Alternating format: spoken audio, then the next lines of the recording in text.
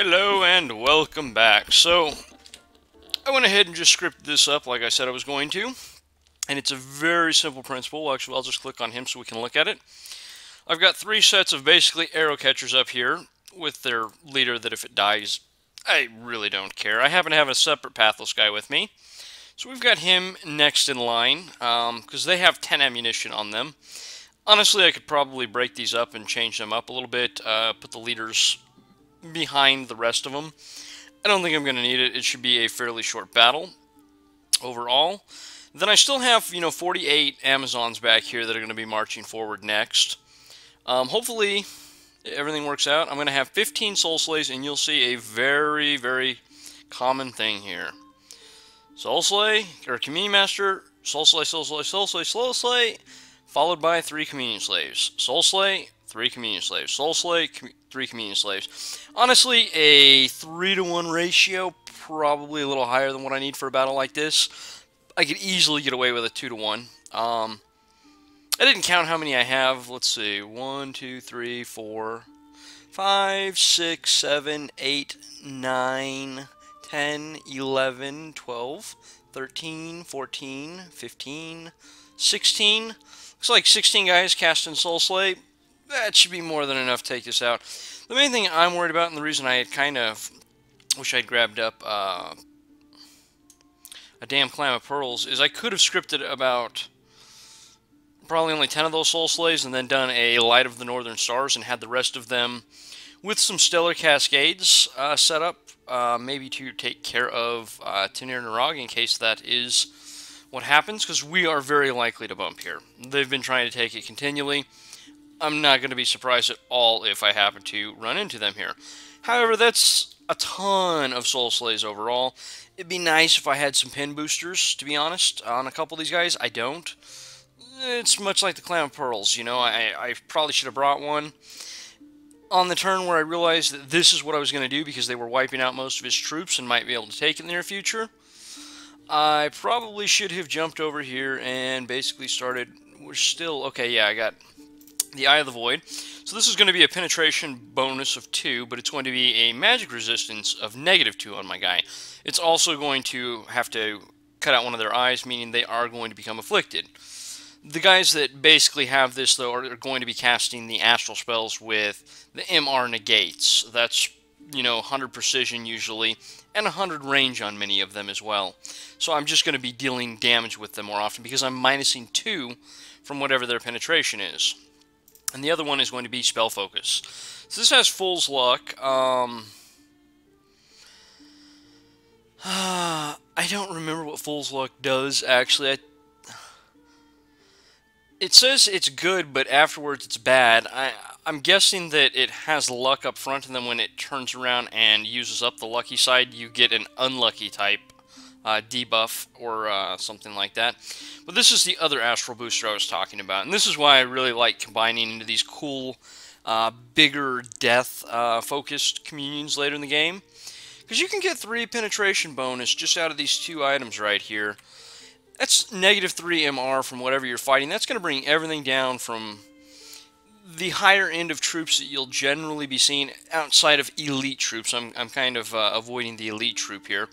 But most of the army troops you're going to see are like 13 MR and below, and being able to knock that down to 10 and then do 9 armor negating damage, it's going to sit on the battlefield for 2 turns.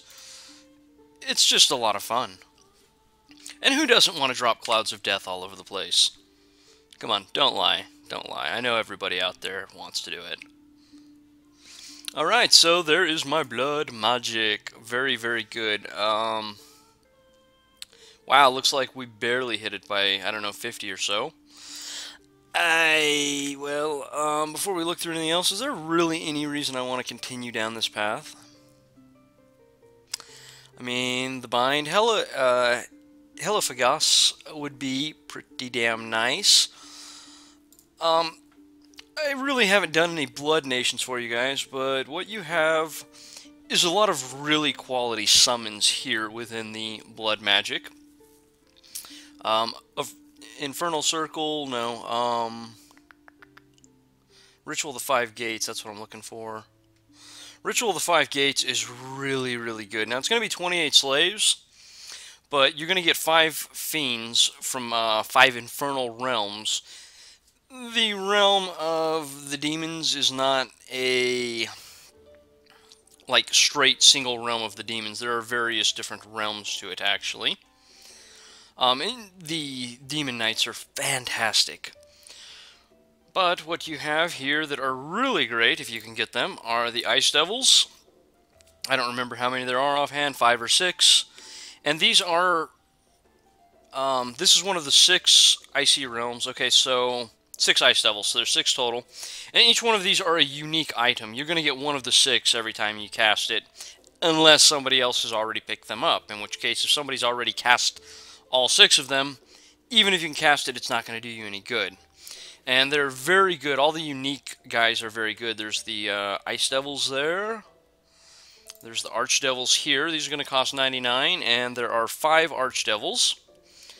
These also allow you to break into some other magic paths, if you haven't figured that out, if you can get them out. I don't remember which ones overall. I know the Bind Helophagus, or whatever, however you pronounce that. Helophagus. One of them is a Blood Death. I do remember that. And these are there's 4 of these guys overall. And, you know, that's not too far.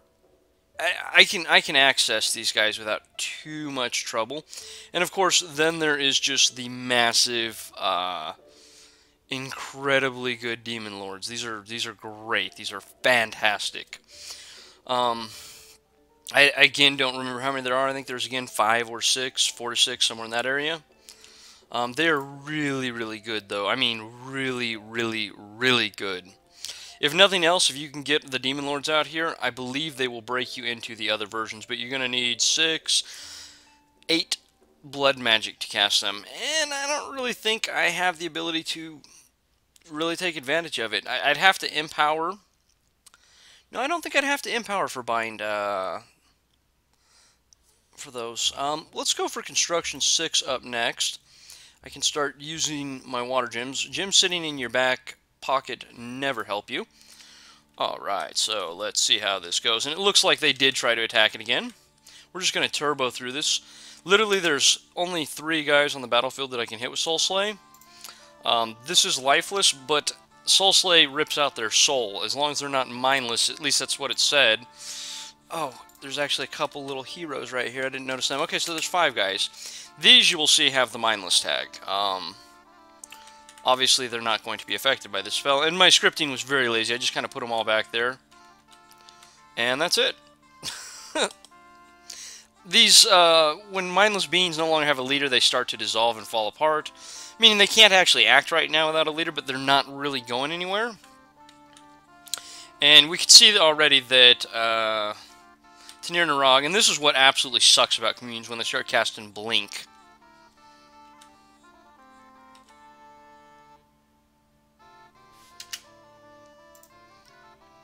The commune slave's tiring out pretty good. 135 here. Come on, guys. End it before we start getting towards that 200 mark. Alright, I'm tired of watching. Looks like I did lose a soothsayer. That's going to be one of the commanders, though. So, we're just hoping this is not a big 100-plus army, because I probably need a clan of pearls, and to have scripted some guys to work against that. Well, this is not fantastic, but it's not terrible either. They'll probably jump to Stellar Cascades after the first couple turns. And you can just see me wiping out a fair portion of their guys. Obviously, I'm not wiping out enough. I really need to wipe out quite a few more. Okay, so I should basically be out of Soul Slay, so I should be moving over to regular spells in the near future. Looks like some of them are already booking it. They want nothing to do with it. There's Stellar Cascades. So, not many drop, but you can see they're up to 31 fatigue already. And you can see they're already passed out. But here is the problem with Stellar Cascades. And this is something I kind of mentioned about it not going well with the cavalry. You can see it punching into my own lines as well. It's 100 precision, but where the AoE lands is not really up to you. Obviously, my guy's not been in combat long enough for 23. That's the only one that's actually been a problem so far. But I can take out really elite units like this. So go ahead, come on guys. Finish it up. I hope I don't burn out a bunch of communion slaves back here. It's kind of part of the reason I went with this very, very heavy communion back here. Let's see, how are my slaves looking? Yeah, 150. That's actually not looking good. And they're just going to keep casting as these guys try to leave the field. We're going to watch, just see if we start burning any guys out. Okay, we didn't, thank God. So, you know, good deal overall. Obviously, their army had no chance against that massive stack I had. So, I did lose a few more Amazons than what I would have hoped. Well, shit happens. Unexpected event. Taxes negative 80%. Oh my god. And negative 10 on the province income. We're supposed to be scaling up, guys. Come on. But there's another treasure. 1,178 gold. And I had about 1,100 gold. This should give me about 2,200. This means my temples and my lab are a go. That's great. And not to mention some gems. I'm really liking the earth gems especially. Yeah, obviously you have big armies, I know. And somebody died of a disease. So what throne do we have here? Throne of Knowledge. Of course, it's going to be the one that I really don't care about all that much. I guess I shouldn't be overly surprised. So yeah, I was up to 2,500 gold right there. Pretty damn good. No.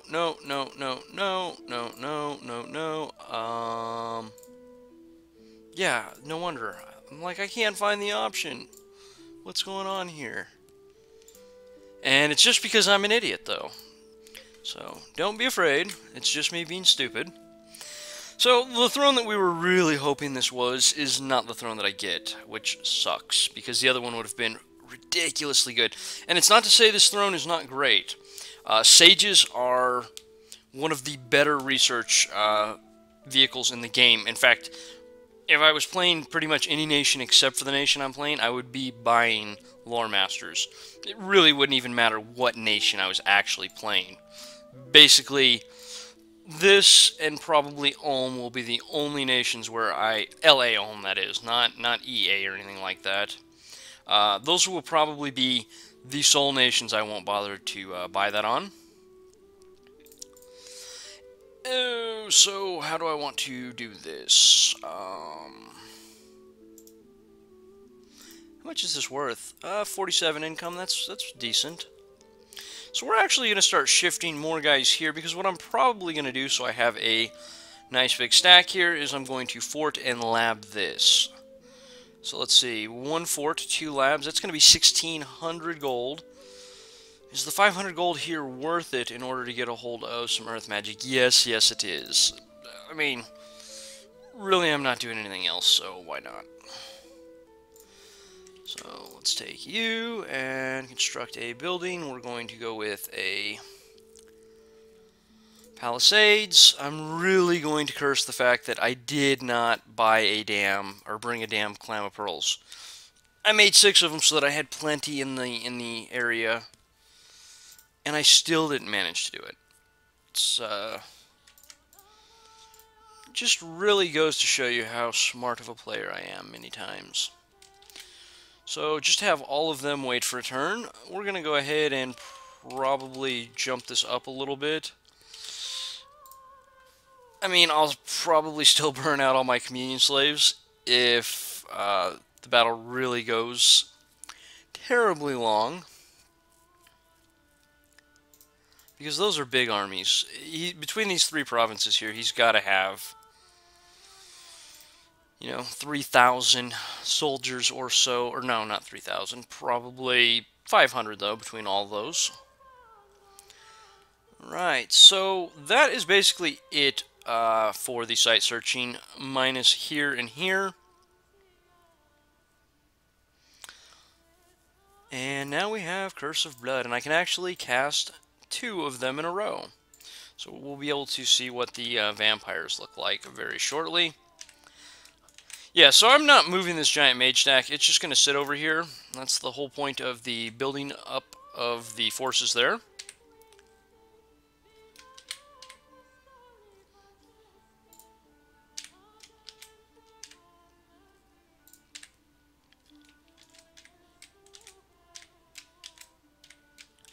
Thankfully, even later in the game like this, the game considers that a bump, which is always good, because that doesn't actually put us at war. If I happen to bump into them fighting another nation, though, that will put us at war, which is something I don't want.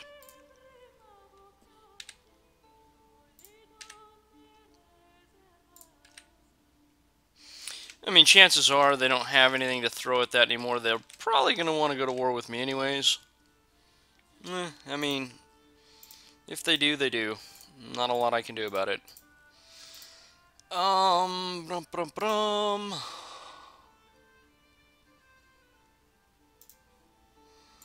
We're going to actually come up here in site search. Because down here I'm doing this one this turn, and then that leaves me literally those two for the nature mage.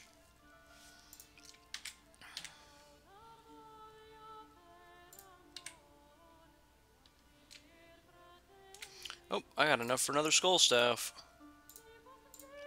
So once I have my Curse of Blood out, I'm going to run around and begin hopefully finding some death sites. Maybe I'll even find a blood site. Crazier things have happened.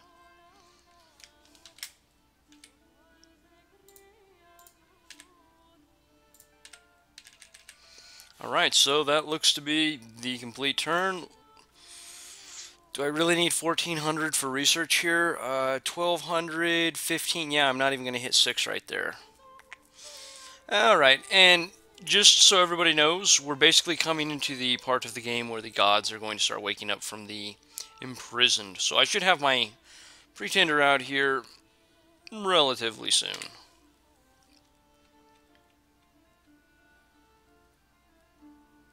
Okay, so there's Curse of Blood, and we will look at that in a second, and Air Gems 5, good, and, okay, so I had another guy die from disease. That's just going to happen. There's nothing I can do about it, so let's go ahead and take a look at the vampire right here. Now, I know I said these could cast Curse of Blood. Obviously, I'm an idiot because it takes 4 death, 3 blood. However, if you happen to just be able to make a Vampire Lord, you can make a Skull Staff, which means I basically hand this guy a Skull Staff, which you can see I have plenty, and boom, he's now a Death 4, Blood 3, and can continue to summon them. So you're going to say, oh, the hit points are kind of crappy on these. The protection is absolutely abysmal, which really doesn't matter because we'll get to that in his traits in a minute. The AMR is really good at 16, the morale's ridiculously good at 17. All these stats really don't matter. The leadership of 80, pretty decent overall. Is able to lead a bunch of undead and demons.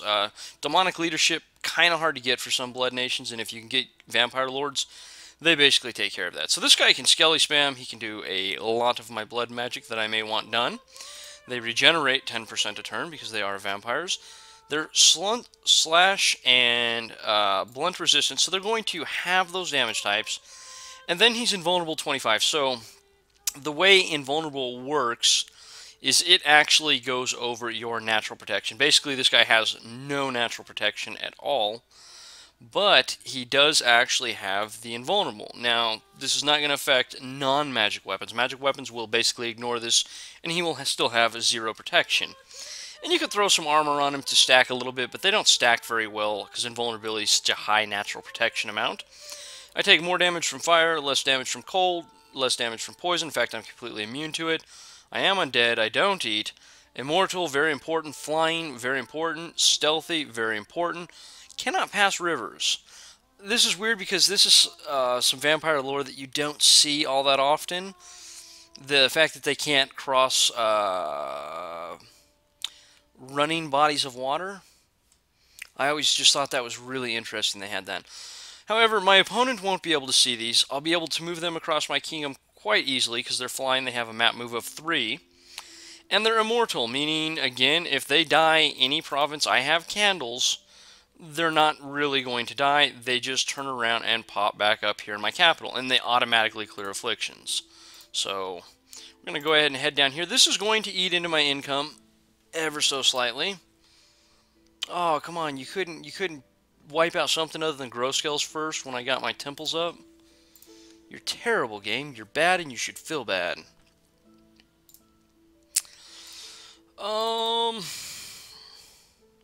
Yeah, that's they're really good. And this is the thing, if you can take any nation and get some blood magic, and you have the ability to cast Curse of Blood already, which we're going to go ahead and cast again, which is not really all that heavy to get. 4 death and 3 blood, it's not that heavy. Obviously, you want to build that into your Pretender if you're really wanting to look at a blood-heavy focus on this nation. Of course, you're going to be playing the game completely different than me. You're going to want to buy Witch Kings every turn for the Guaranteed Blood Hunter, and you should have a lot more Sorceresses out here so that you have some very cheap Blood Hunters. But once you get to here, this is how you bootstrap into blood magic right here. Because once you make a vampire count, it opens up the rest of basically the blood tree. If nothing else, you can use these blood vampires right here to hunt up slaves, to empower another vampire, one of them, and that will just eventually let you get everything in the tree in a long enough game, obviously, and if you're just left alone. They're also fantastic on defense because they have, you know, a death level 3 mage to skelly spam, which is fantastic. Yeah, I want to start building up my forces right there again. Excuse me.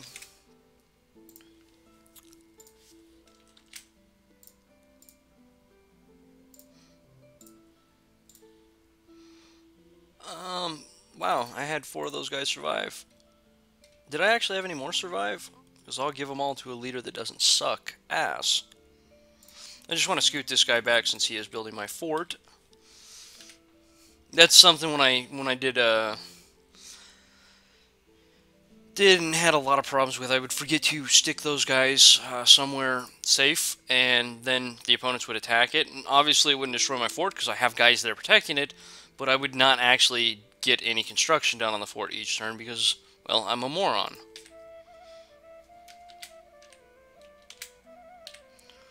Alright, so this is basically the nation in a nutshell. And this is like literally the optimal kind of gameplay you can hope for right here. So really, if you've basically seen enough, I can really literally just basically call the Let's Play here because this is going to be a very long grind all the way through. I'll go ahead and finish it up since I am doing a Let's Play. The truth is, though, at this point, it could turn into a ridiculously long game, and my chances of actually losing it at this point are really pretty non-existent. I wanted to see how many mages I had there, too, and I forgot all about it.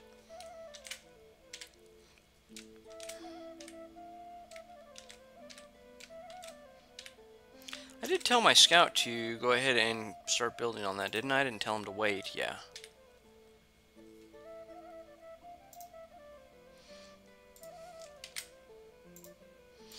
And that is a throne province, so I'm hoping I get some gems out of it. Hope, hope, hope. I'm definitely not going to hold my breath. If I don't happen to get any, I'm not going to be overly surprised.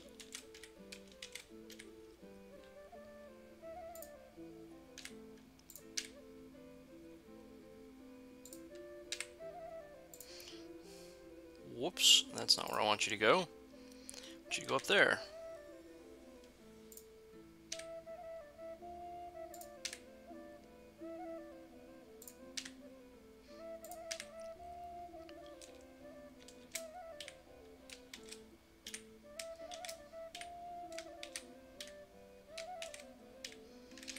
Alright, so that's it. I mean, I'm literally going to say it right now. If you just want to basically quit watching the Let's Play, I'm completely fine with it. If you want to just jump to the last few videos, I'm fine with that too, because this is really not an interesting Let's Play. This is as optimal as you can really get with the nation, as far as just spamming forts and just having a ridiculous amount of research, but really, it's not very exciting. It's really not. So, I mean, I certainly will completely understand if everybody just jumps to the last few videos, because this is gonna be fairly boring. Literally, I think my descriptions are gonna be like, nothing happened. These set of turns, nothing happened. These set of turns, nothing happened. It's just gonna be over and over and over again. I am kind of crossing my fingers for my god to pop up, though. Oh man, I need to take some of that out of construction that turn. Oh well. You know, I could come down here and grab up, I need some impowers, obviously. Where is golem construction? Right here. I would need some impowers for this. Golems are a lot of fun, and they're really good SCs. Should I just come down here and grab it, just for the hell of it? No, I guess not. Should I go ahead and go to Construction 8, something I really don't do because most of the items are worthless? I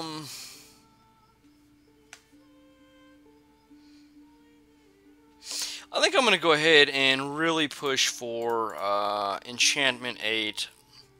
That's going to get me an Enchantment 7, Thetis Blessing, and then Mass Regeneration. So those will probably be pretty solid options. So there's my Curse of Blood. That frees him up completely now. And here you're seeing my Soothsayers begin to stop some of these negative events. Plus 20 income. That's alright. Iron Caverns. Where's that at? Oh. Okay, so something's attacking them. This is, This is actually something I'm finding to be ridiculously weird. It looks like the AI is not buying 50 province defense anymore. I wonder what the hell it's spending all its money on then. Because that's unusual. At least into the old way the game used to play. I don't know, I've been gone for a while. Maybe it's changed. Alright, so first up we are going to site search. Then I might as well build a temple.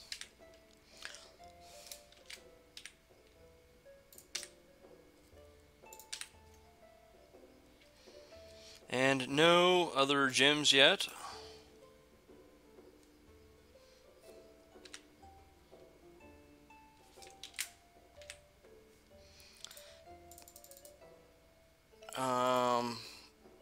Okay.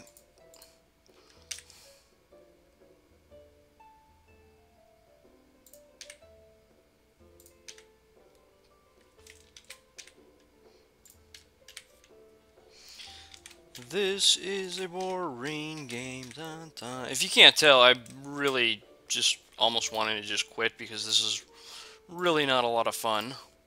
Maybe something will happen in the near future when I learn all of the research in the game and then just decide to wipe out all of the AIs. The heathens, the unbelievers.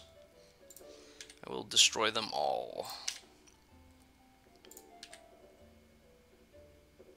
Alright, so we can go ahead and look for some more death gems, obviously. We are going to make sure he's set to retreat. Good.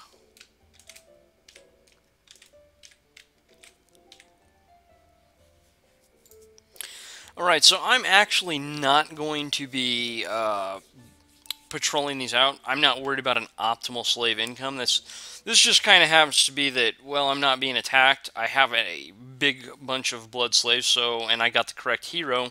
So I'm just going to go this direction just because.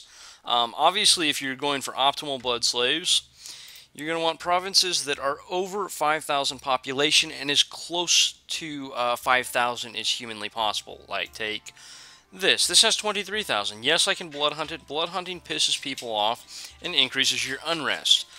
There's no reason I want to piss the people off that are paying up a sixth, almost a seventh of my entire income. This province I will never blood hunt. Do not blood hunt the farmlands. That is always going to end up being a bad deal for you. So what you're going to look for is anything that is over 5,000. If you have to go under 5,000, it's not, you know, end of the world type stuff. You definitely probably don't want to go below that. And if you're going for an optimal amount, what you're probably going to want to do is... Oh, I've got an abandoned lab here. I forgot about that. I'm like, what are all these guys doing here? What is going on?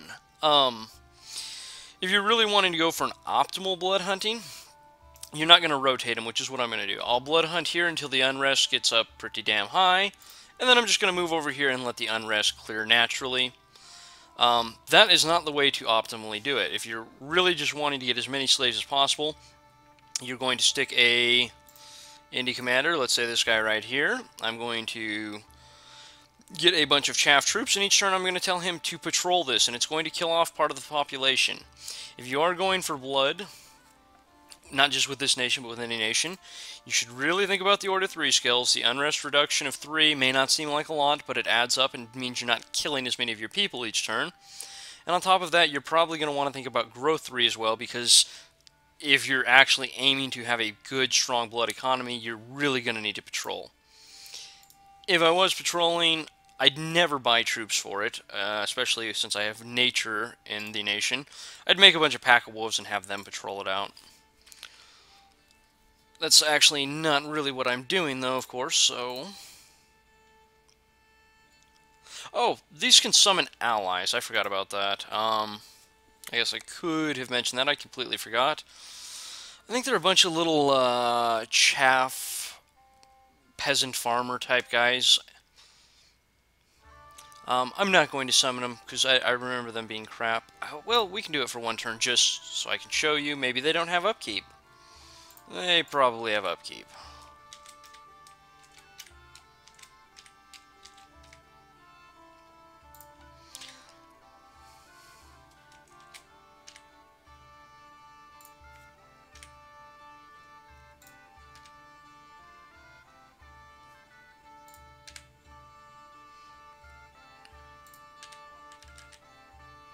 I don't know why I keep moving these guys down here. I really want to start building up this fort right here again. In case they want to go to war, I've just got guys, you know, ready to rock and roll. The thing is, I've got a ton of death mages here, so really don't have to worry about it in all honesty.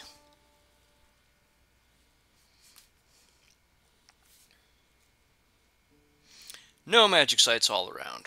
Very good.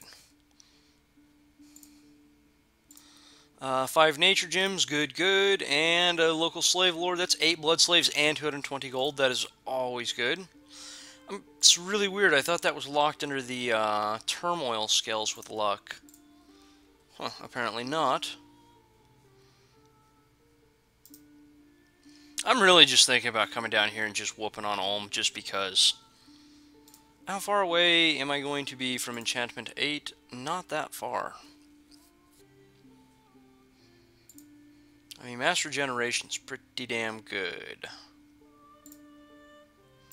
It's going to eat through my nature gems, but this nation chews through nature gems anyways in the late game and really doesn't have the world's greatest income on them.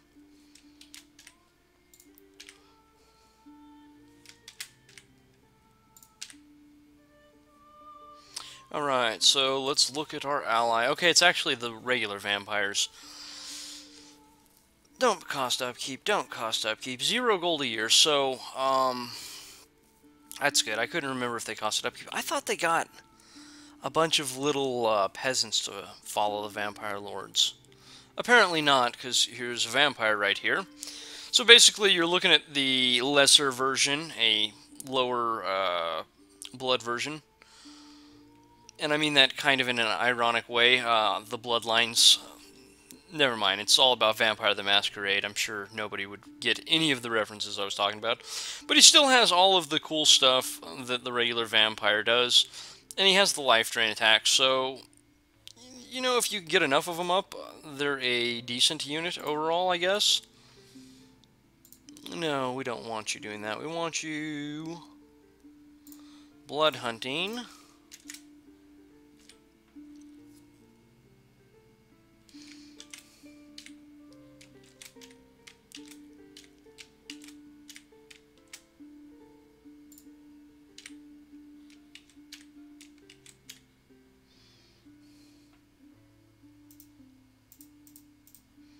Alright, so we're basically done with our nature magic.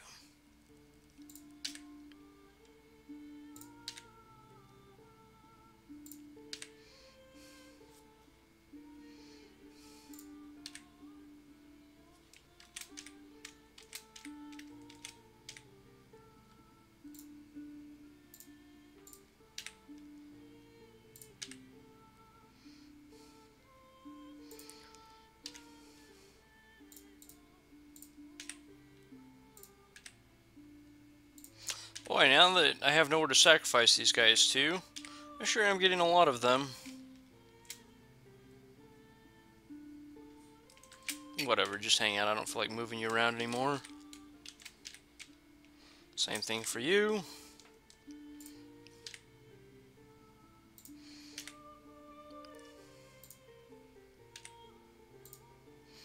No, not that direction. Alright, so far no sights here. Go ahead and get our temple up.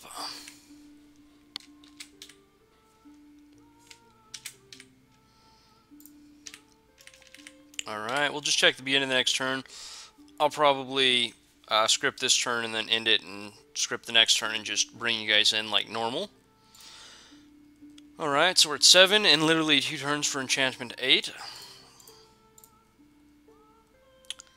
I got 11 blood slaves, good. Oh, hidden laboratory, that's good. Dancing trident, decent. No earth gems, kind of sad. I never did make any of those earth mages, did I?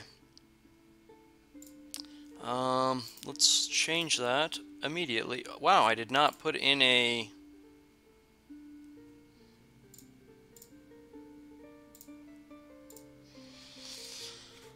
Didn't put in a lab here. Did I accidentally put in a lab somewhere else? Possibly. So where did we get another lab? That sucks because I really don't want to blood hunt that province overall. That is a pretty decent amount of gold coming out of it. So you can see my unrest is already up to 12. Unrest will mean that you guys have a harder time blood hunting basically because the people don't like it when you steal all of their virgin women and children. Well, I guess the virgins are all women. I've always just kind of assumed they're children. Where in the hell are you going to find virgins all over the place? Maybe that's a bit of a mistake on my part, but it does seem to ring kind of true to my ears. Seems like in ye old yonder times, you know, the women were married off at like 12, 13, 14. That to me says that, you know, these women are probably not just virgin women, but they are probably very, very young women.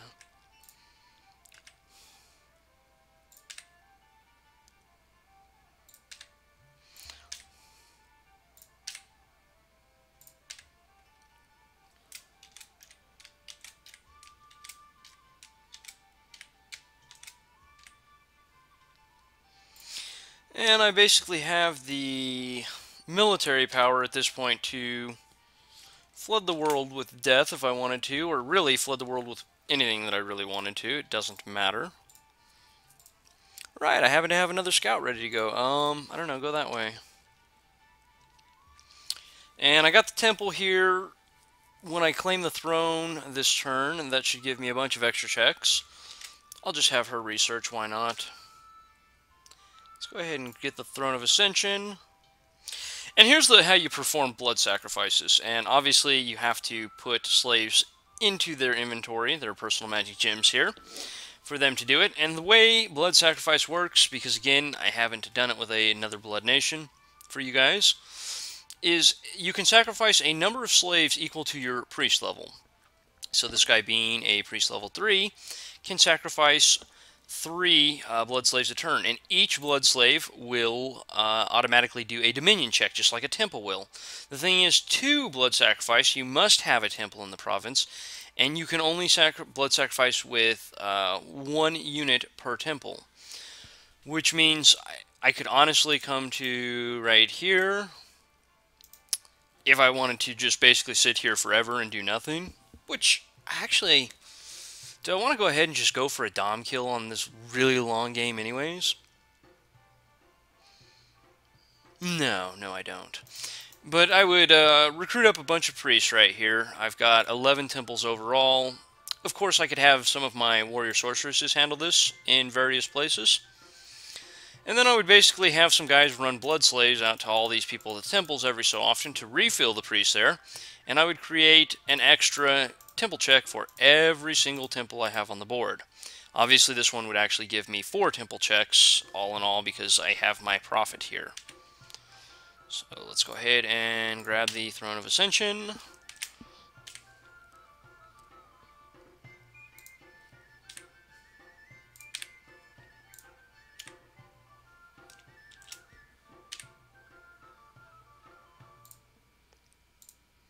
Oh wow, so basically my water hand is kind of useless. Wow, I said I was going to do that differently, and this video timeline is probably getting out of control. So we'll end one more turn and just see what happens. So we found a magic site, enchanted tomb, a single death gem, pretty decent.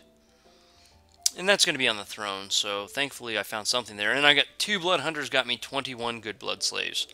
Wonder if I should go ahead and make them some sanguine dowsing rods. Another hidden laboratory with a bunch of gems and a bloodthorn. Bloodthorn's not going to be terribly useful. A few more gems right there, and more nature gems. So this is not going to be a terribly interesting turn, so we're just going to go ahead and end it right here. And thanks for watching, everybody, and I'll see you next time.